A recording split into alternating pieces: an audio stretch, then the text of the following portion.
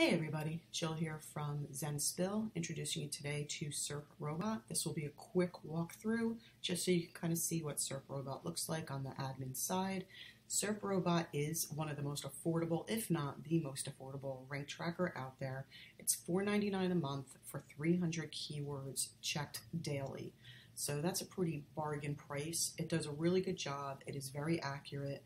I did a 14-day trial. I also actually tested under another account 30 days and was really impressed with it. It's super fast and it's very accurate. I do use two other rank trackers. Otherwise, I would be using this one as well. I don't really need 3 rank trackers though, so that is why I'm not using it. But if I needed one, this would be the one I would go to. So quick start, you get your dashboard, just kind of shows you projects that you may have. You can put as many projects in as you want. If you want to use that 300 keywords over 3 different sites, you can do that.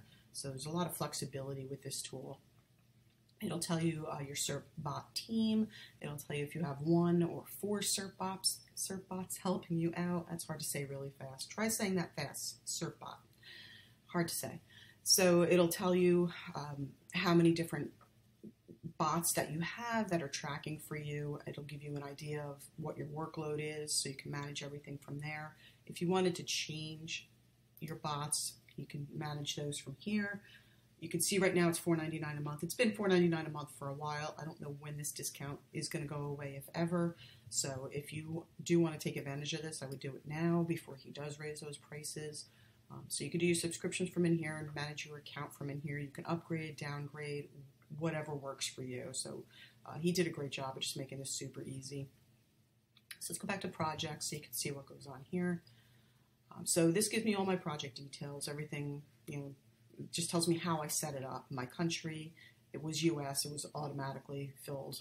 That's what was in there. Location was auto, language auto, and region. I use google.com because I'm in the US. Desktop, because most of my searches are from desktop. Used Google to do the checks. Check frequency is 24 hours, but you can change that. So I can do every 90 days if I wanted to, which would allow me more keywords. Okay, so if I'm only checking them every 90 days or every 30 days, there's a lot of flexibility. So that is one of the things I definitely like. If you don't want to check every day, you don't have to. You could do 150 today, 150 tomorrow. There's all different settings. So these are all things that you can change. You can put in competitors if you'd like to spy on your competitors. You can email your reports to other people. You can add notes if different things have happened. Like if you want to make a notation that a Google update happened, that's why you lost rank, things like that. Then you have your summary of your average position, improvements, how many are in the top 3, top 10, top 30, top 100. So you can see, I had 8 out of 42 improved, 9 out of 42 total keywords are in the top 3, 18 are in the top 10. Then you can run different reports to do different time frames. So if you want to see how you've been doing for the last 3 months or the last 24 hours, you can easily change these. Okay, the reports up here, there's also some options. So you can view your report for 1 day, 2 days, 7 days, 30 days. So lots of options for reporting.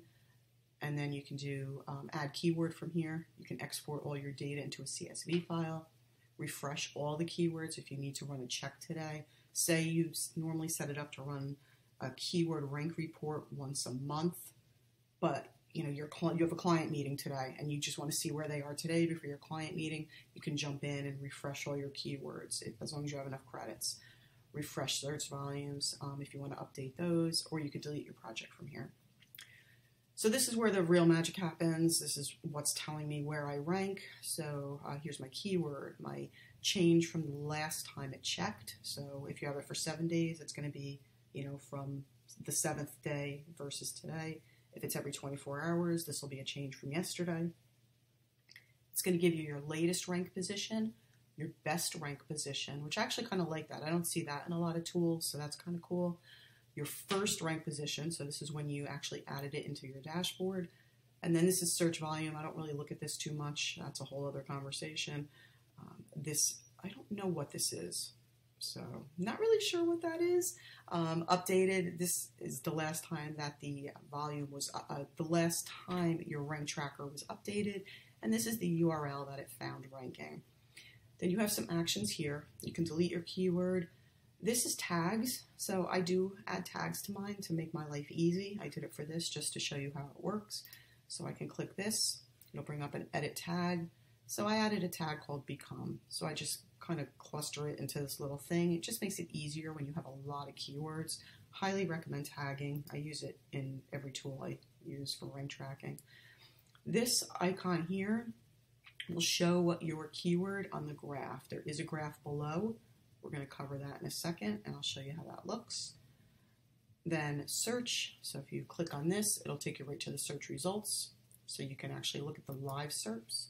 And then this is just a refresh. So if I wanted to run a new keyword search today, it'll do that for me. Okay, so if you have a lot, you can run a search in here for the keyword that you want to look for, and then you can apply different filters. Okay. So you want to add a new keyword, you can do that from here. And that's it. So that's your keywords. Super easy to use.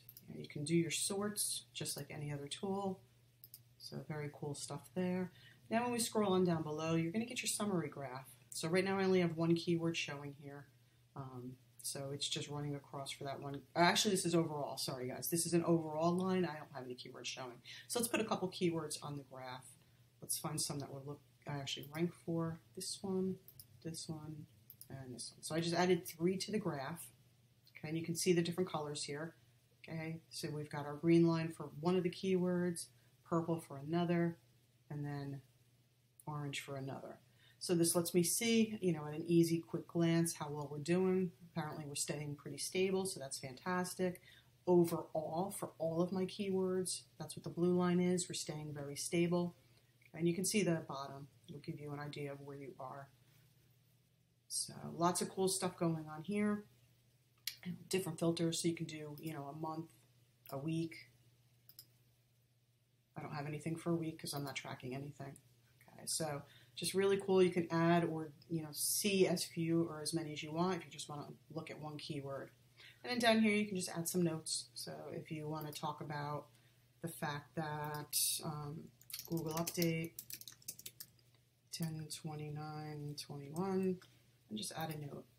And that way, you remember. Or, if you did a robots text change, or if you did something major to the website, you might want to note that in here just so you can keep an eye on it. Okay. And then you could do a graph action, so you can rebuild if you want to show it in a different way, or just update it. So that's it, SERPROBOT. I hope you enjoyed this, and if you decide to try it, let me know what you think. You can leave a review over on ZenSpill. Let us know in the comments what you think of it. Have a great day, guys.